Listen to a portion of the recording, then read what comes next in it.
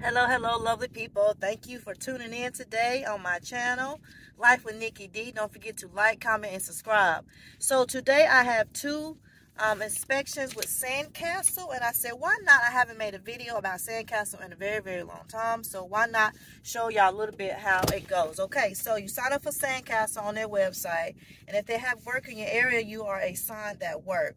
So you will receive a printout of everything what you're supposed to do, and on their website it has a tutorial video, like a little video training of showing you step by step what to do. Also, it tells you before you sign up how much they pay. So everybody will always want to know, well, how much do they pay? They pay what they pay. Okay, it's all listed on their website. So I have two on here today that was in my area. I hadn't gotten any in a while. They were a little bit further out than what I wanted to travel. So I have two today. One is due today and the other one's due tomorrow, but since they're calling for rain, I'm just going to ahead and do both of them today.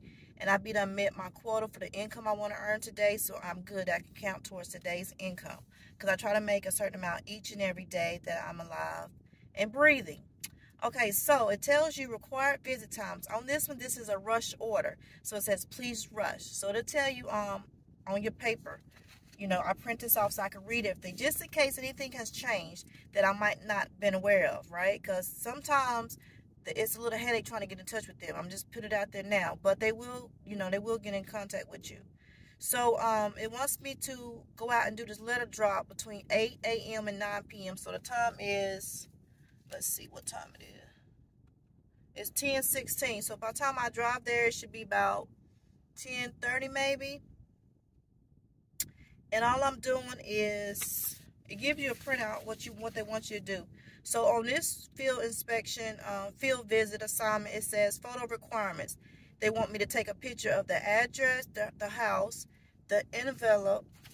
So I always keep my stuff together. So I keep my envelope together and the letter that I'm going to enclose inside that envelope. I can show you what it looked like a little bit. I don't want to show you because I don't want none of their personal information to come out. So that's what I do, just paper clip the envelope together with the letter that goes inside of it. Because you have to take a picture of the envelope that you put on personal confidential and that person's name. And you have to take a picture of the letter that goes inside of it. Then you have to take a picture of all of it enclosed inside of the envelope. So that's when I made a video on TikTok channel of me going to get some painter's tape. So this is what I use to place the letter on their door. Okay, painter tape, so you won't mess up their door. So this is what I use when I do field inspections, and I use painter tape. So I open it up. Of course, you know how to open up tape, y'all. And I put it on the ends of the envelope on both sides.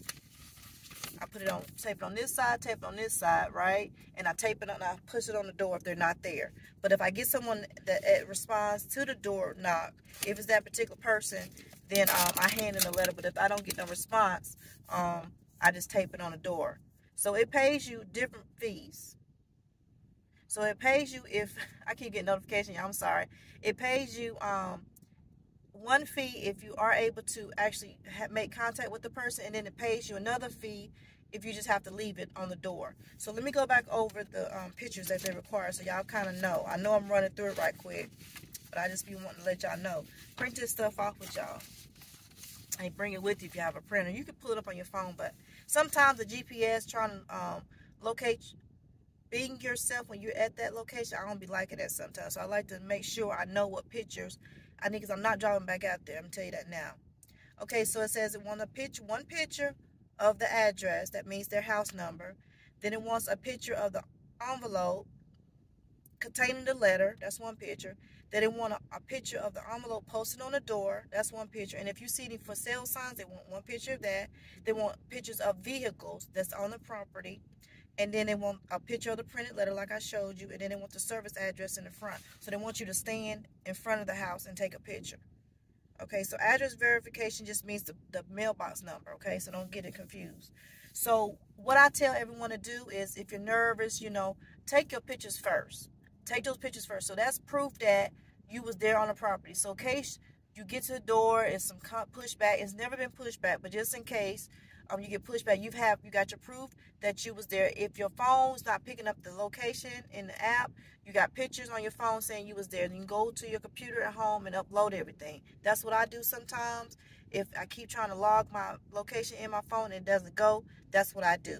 So that's the pictures that they want for this first one. And I think both of them are pretty much the same today. I'm not quite sure. Sometimes it's motorcycle purchases. People are behind on their payments. What is this for? I'm not quite sure what these are for.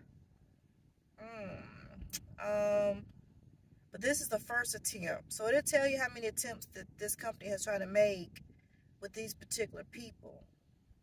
Sometimes they want you to reach out to the neighbor. I don't reach out to the neighbor. I try not to take those closings or those assignments. I'm saying closing, get mixed up the notary business, y'all. Had 2 closings yesterday. So yeah, it tells you the address. It tells you the person's name. It tells you when it was assigned, when it's due, and the order number. And it tells you the fee. Okay? So I hope this helps if you're thinking about, it's a mortgage. This was a mortgage. This was a mortgage. Okay. It says collateral/loan type mortgage. So they must be behind on the HOA or something with the mortgage. So, and they have a representative to get in touch with. I've never contacted a representative before, but it has numbers on here if you ever get, leery or whatnot, on who to contact if you can't get in touch with Sandcastle. But like I said, they give you training and everything. As you can see right here on the top. Let me see if I can just point and do it like this. You see? Just print this off and this tells you. Y'all can see that? And then they got that little QR code. I don't want y'all scanning that and find out these people's information and y'all blaming me. So it tells you print it off. That's what it says. The phone number right here. If y'all want to apply, this is the name of the company, Sandcastle. Field visit. So yeah, I'm going to knock these out today. Today is my son's birthday, so I'm going to go home, finish celebrating with him if he's not going out hanging out. And yeah, that'll be it for today. So y'all want to sign up for Sandcastle, go ahead and sign up for Sandcastle. I don't have a referral for that company. I wish I did. Maybe if I get enough people to sign up, I tell you about it and you like it, then, people are telling, well, they don't pay this, they don't pay that. $1's better than no dollar, so you do what you want to do. I'm just bringing you the information, and I hope that I can share my experience with you all so y'all won't be so fearful to get out here and change your life by making more income. The only way you can save money is to make more money.